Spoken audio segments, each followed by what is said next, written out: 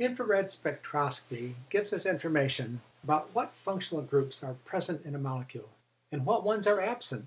Now, how cool is that? In terms of discovering what the exact structure of a compound is, of course, it's critical to know the functional groups. Now, let me tell you a couple things about the spectrum itself.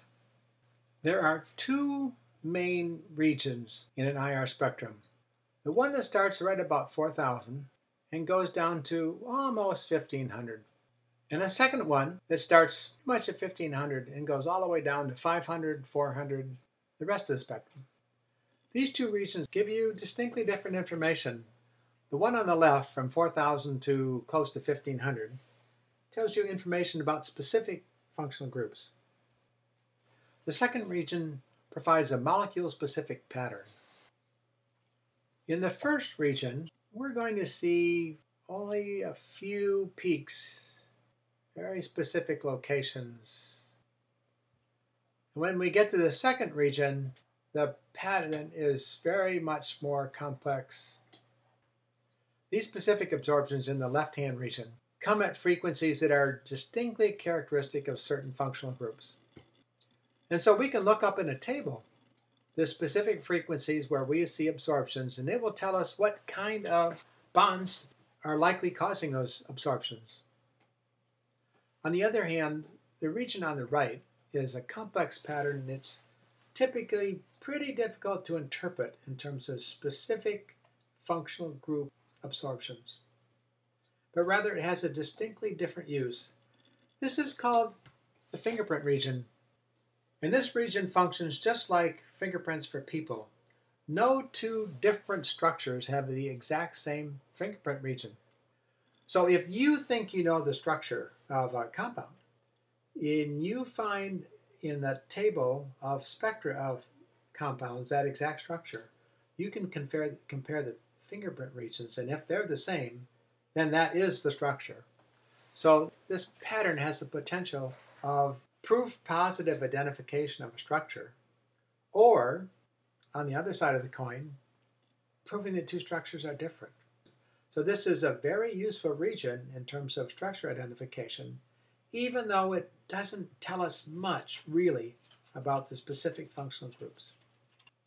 On the other hand, that region on the left does tell us quite a bit about functional groups. You can look in tables and see specifically where one would expect certain functional groups to absorb. I'm going to give you some general information. Up in this region, we expect to see NH. We expect to see OH. We may be able to distinguish between these two, but it isn't always so simple. Around 3,000 and in the upper 2,000s, we'll see a variety of C8 absorptions. And just exactly where this comes depends, among other things, on the hybridization of carbon.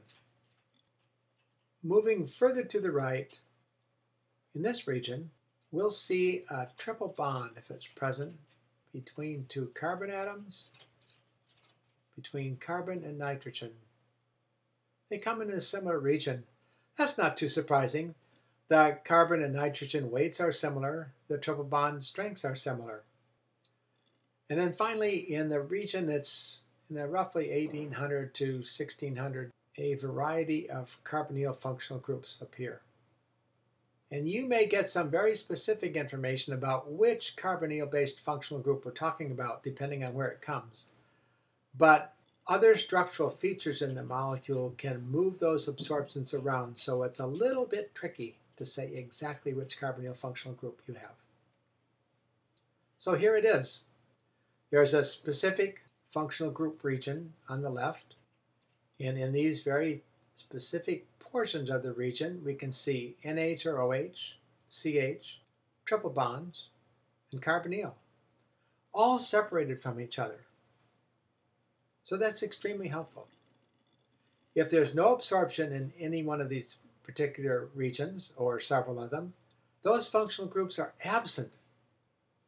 And then, of course, we have the fingerprint region, a complicated pattern that is molecule-specific, that lets you, like fingerprints for people, say yes or no to whether two samples have the same structure or not. Finally, I thought you might want to see a specific actual spectrum. So I have one here, taken from a database that's kept in Japan, the SDBS database that is extremely useful, widely used by many. And take a look at this spectrum as illustrating what I was just talking about.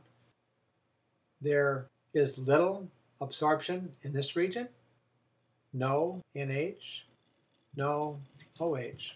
This absorption occurs in the range for CH, so we know CH is present.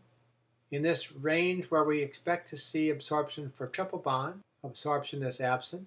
So we can say there's no alkyne, no nitrile. And then finally, we see a strong absorption in the range where we predict carbonyls will absorb. And by the way, carbonyl absorptions are almost always strong and sharp, as you see here. On the right, we see a complicated pattern that will be very difficult to interpret. It's the fingerprint region, and it will let us determine whether our sample is exactly the same structure as some other sample. Now, this doesn't tell us what structure it is, does it? Unless we guess correctly and find the fingerprint match in a database. But it does tell us quite a bit about the structure. There's no NH functional group, there's no OH functional group. There is CH, since there are no triple bonds, but there is carbonyl. So we know quite a bit about the structure, and then we can move on to get additional information from other instrumental techniques to help nail down the exact structure.